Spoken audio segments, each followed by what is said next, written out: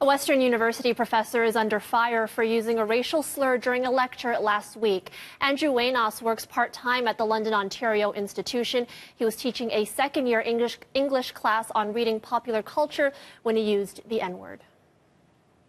I was just frozen in disbelief that he was able to say that word so carelessly and nonchalantly. It was a shocking moment for Chizoba Oriwa, a fourth-year student at the university.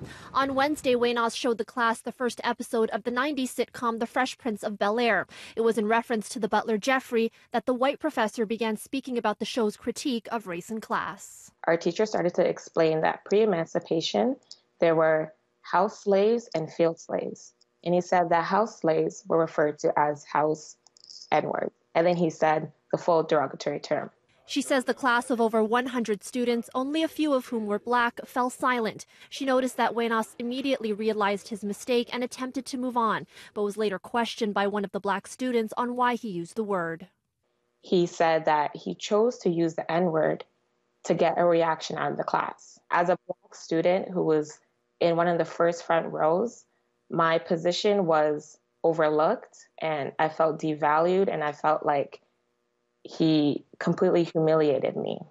Oriwa raised her concerns with him after class and he apologized. He later issued a lengthy public apology through the university that said in part, "I used the term house N-word to inform the students of the disturbing terminology that was used during slavery.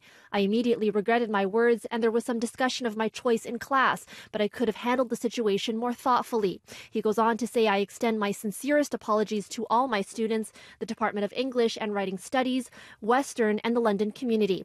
I recognize that my use of the word, regardless of context and intention, is unacceptable in all instances." But Oriwa doesn't think the apology goes far enough, saying he failed to take full ownership of what was said in class. We reached out to Waynos, but he declined to comment further. Western has not released a statement of its own on the incident, only saying that Waynos' actions were, quote, not in keeping with Western's values. Is this something that he should lose his job over?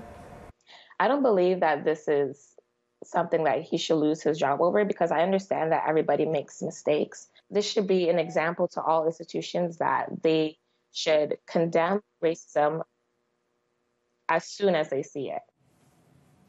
Oriwa is calling on the university to do more to address issues of racism and discrimination on campus. She is currently working to transfer out of that particular class.